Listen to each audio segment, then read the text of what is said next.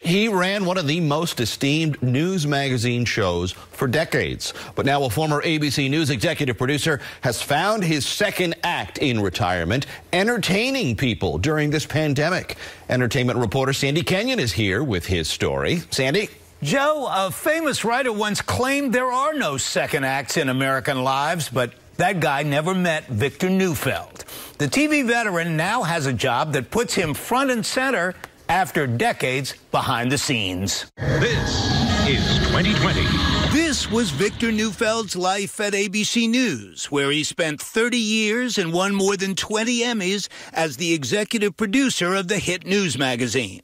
This is his life now. All of me, why not take all of me?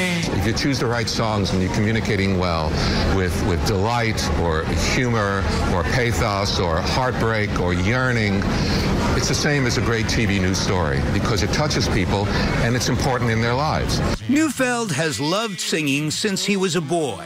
He first started performing in the city's clubs while at 2020, inviting staffers to come and see him. I was the boss, and they were a wonderful audience.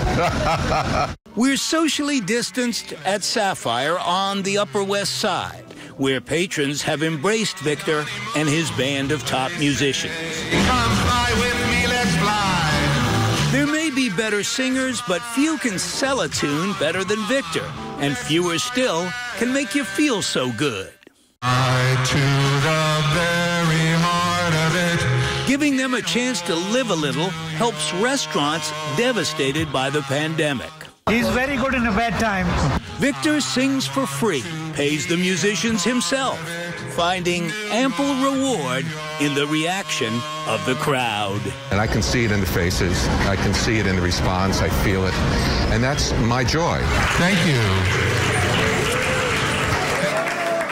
That's Ninah, Beliavsky, and Sidney Grant dancing the tango on Broadway at Sapphire Restaurant. But Victor performs all over town. He's at Serafina's on West 77th Street in Manhattan tonight and back at Sapphire on Friday evening. Patrons tell me he gives them hope in troubled times. Joe and Liz. And even through the mask, he sounds good. Yeah, sounds really good. He's such a gentleman, such a good guy. So great to see him again. All right, good story, Sandy. Thank you.